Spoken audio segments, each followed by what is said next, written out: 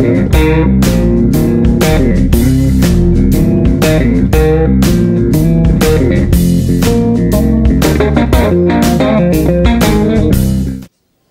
and welcome to the businesslab.tv.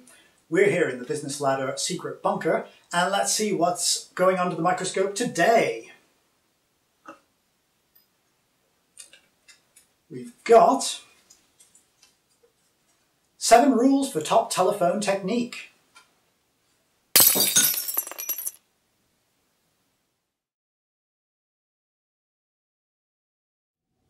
Give your calls your full attention.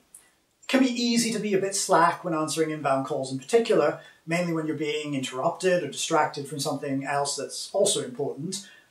But you must make every effort to switch gears quickly and give the phone your full attention as soon as possible. I can remember important calls where my interlocutor was eating, munching on something, speaking to someone else in the background, looking at a computer screen, reading something, hardly listening to me. How reassured do you think I felt at that point, at the other end of the phone? And how productive do you think those conversations were? At the very least, if you can't give your full attention, then politely say you're busy, arrange a call back, do something like that, for everybody's sake.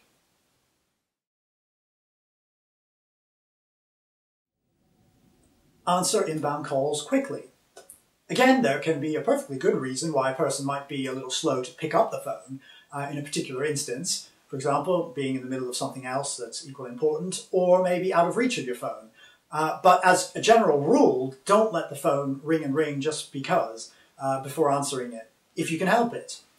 On hearing a ringing phone, and actually in fact church bells too, my brain instinctively starts counting the rings in quite an annoying way, so I'm pushed to answer quickly to avoid going a bit crazy. But whatever your subconscious brain tells you, in business, it is usually accepted that you should answer phone calls ideally within about 3 rings. On the flip side, yes, it can also be reasonable to deliberately let it ring at least twice, as an abrupt, kind of sudden, immediate pickup can sometimes startle and fluster the other person calling, which you don't want either.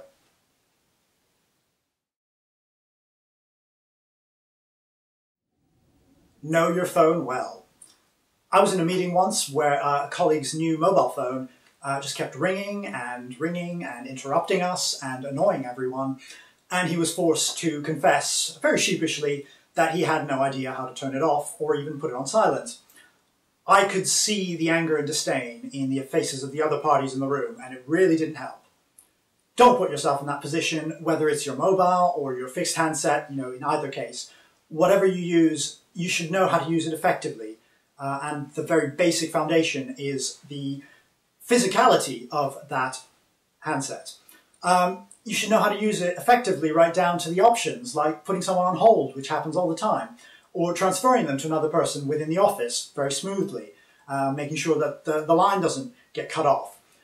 These things frequently come in handy. This will avoid alienating callers, of course, and then ensure that your business calls are smooth and professional at all times, thus putting you in the best position to do business with that particular person.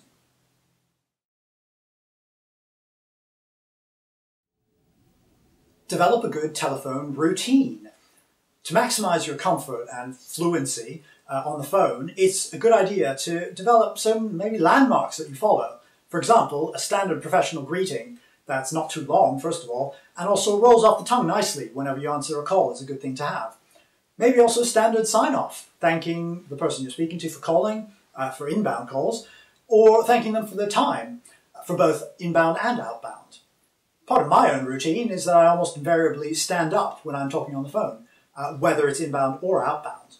Sometimes I even pace around a little. The effect makes me feel more comfortable and expansive, rather than sitting down where it tends to kind of push your lungs down a bit, put pressure on your diaphragm and compress them, which makes you sound less energetic and strong than otherwise.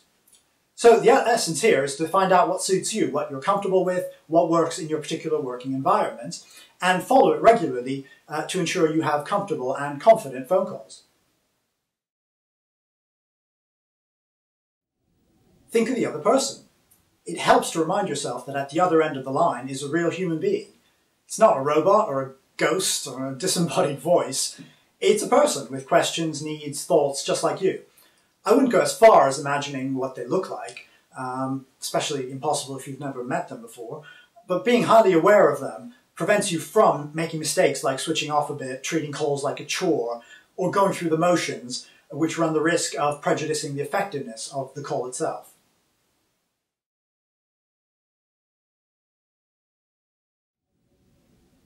Smile.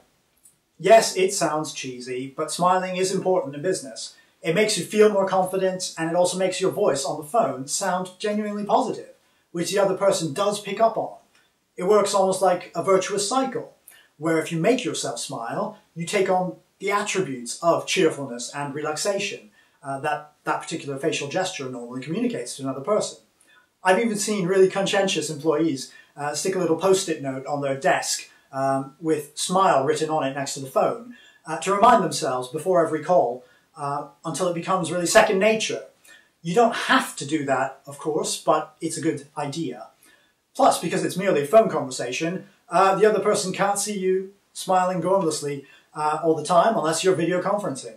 So there really is no downside to this tip.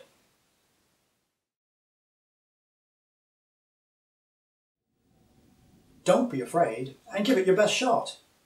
Believe it or not, I've known people who were genuinely afraid of speaking on the phone and unable to do it, simply because it was outside of their normal comfort zone to speak to anyone they didn't already know, whether inbound or outbound.